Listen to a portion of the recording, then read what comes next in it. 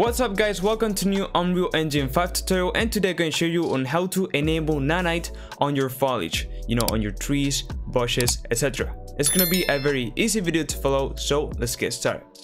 Alright, so right now I have here my model for my tree. So we are going to be basically enabling Nanite on this mesh over here. Now before, this was not possible. Basically because of how Nanite worked in different ways, but now with a new version of 5.1 we can finally enable Nanite on trees and stuff. So let me show you how you can enable Nanite on this one. So right now if I go ahead and drag it into the scene, this is just a normal mesh. It is absolutely huge as you can see, and if I go right now into perspective, lid here, Nanite visualization into triangles, you can see that right now nothing in the scene is with Nanite, so we cannot see anything. So let me go back in lid. Now there are two ways to convert it into Nanite. The first way is just to go into the asset, right click, go to Nanite and enable it, or you can actually go into the mesh and then in here you can just click on enable Nanite support. So this is what we get to do. Just right click, click at that and then just apply changes. And if we wait some seconds, you will see that if we go back into our what was compiling the materials and etc again, okay, so you can see that it basically compiled all the shaders. And now if I go into here into the Nanite visualization triangles, you can see our Nanite trees with all the triangles up. So let me go ahead and put this in full screen so you can see in more detail.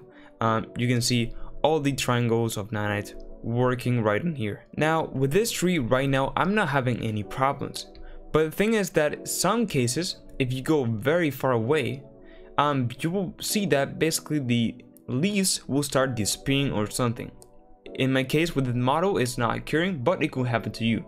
So if you have this issue, in order to solve it, you can go into the model and to Nanite settings. You can just click here in this new check that appears in 5.1, which is preserve area.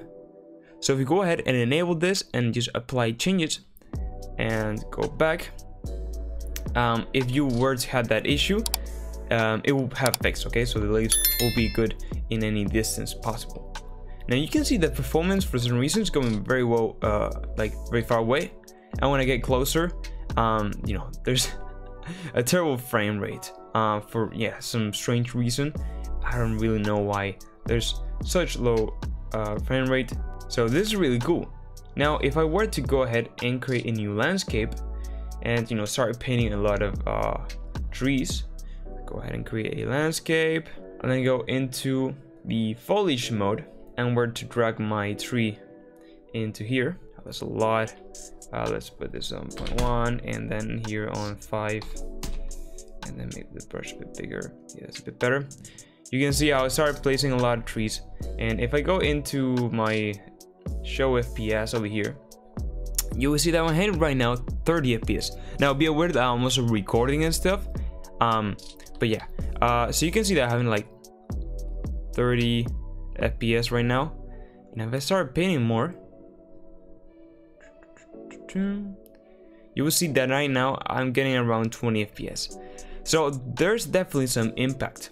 Now the thing is that right now we don't have lots. We can have basically we are rendering the tiniest leaf on the distance over there. It's because of the power of Nanite. So it is pretty amazing what we can achieve with this.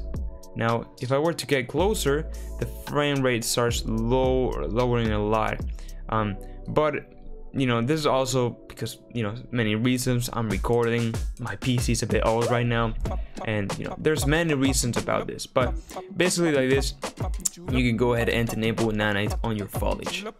So yeah guys, I hope this tutorial was helpful. I would really appreciate it if you would like the video and subscribe to the channel. I have lots of Unreal Engine 5 tutorials like this one, and yeah, leave a comment on other Unreal Engine 5 tutorials that you want to see. And with all that said, bye bye.